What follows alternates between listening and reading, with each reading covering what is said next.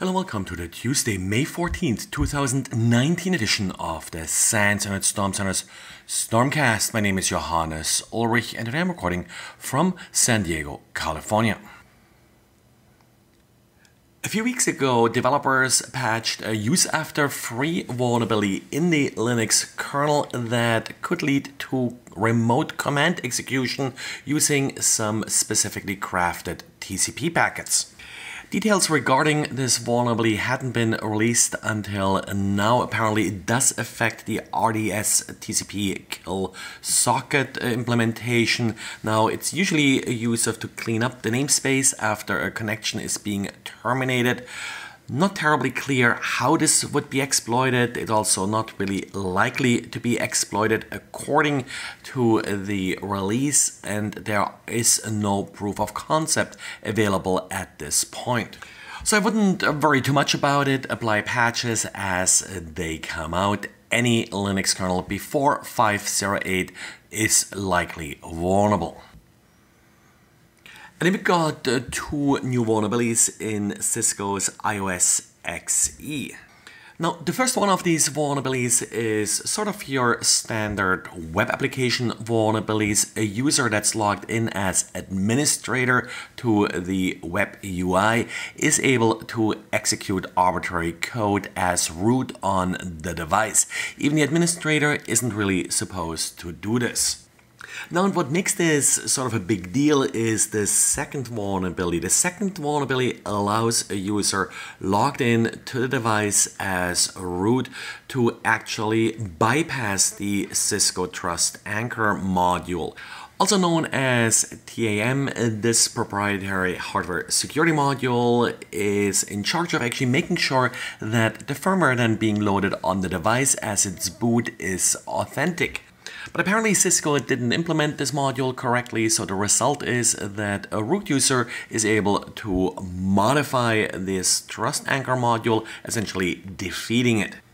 So chaining these two vulnerabilities together, an attacker that has gained admin access to the device via the web UI could remotely defeat this Trust Anchor module and with that gain persistent access to the device by modifying the firmware.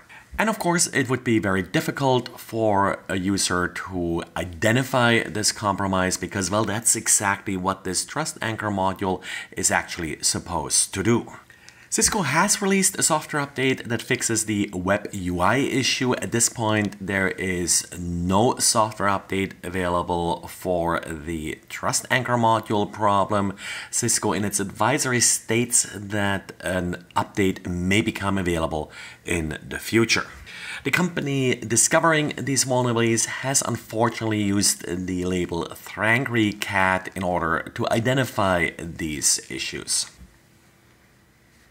And Facebook released an update for WhatsApp that fixes a remote code execution vulnerability that apparently has already been exploited in the wild in order to install spyware on mobile devices that were using WhatsApp.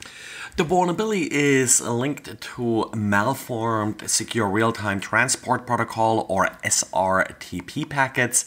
If they are parsed by a vulnerable version of WhatsApp, then remote code execution might take place. The SRTP protocol is essentially an encrypted voice over IP protocol that's supposed to prevent eavesdropping. And USCert provides a brief analysis report about some of the mistakes that users are making as they are migrating their organization to Microsoft Office 365. Top of the list, one of my favorite, multi-factor authentication. We do see an awful lot of phishing going on and some pretty good phishing against Outlook 365 and other cloud provider accounts like it. So two-factor authentication is certainly a must. If you have recently implemented Outlook 365 or using it in general, you want to take a look at this very quick and brief list that USCert came out with. And if you remember the numerous information leaks in the HNAP protocol, you may not be surprised that its sort of successor, the JNAP protocol, isn't really doing much better. As reported by Bad Packets, a number of Linksys devices are apparently exposing JNAP to the public without authentication. This access can be used to gather information about these devices, like for example a list of all the MAC addresses connected in the past to the particular device. Well, and that's it for today. Thanks for listening and talk to you again tomorrow. Bye.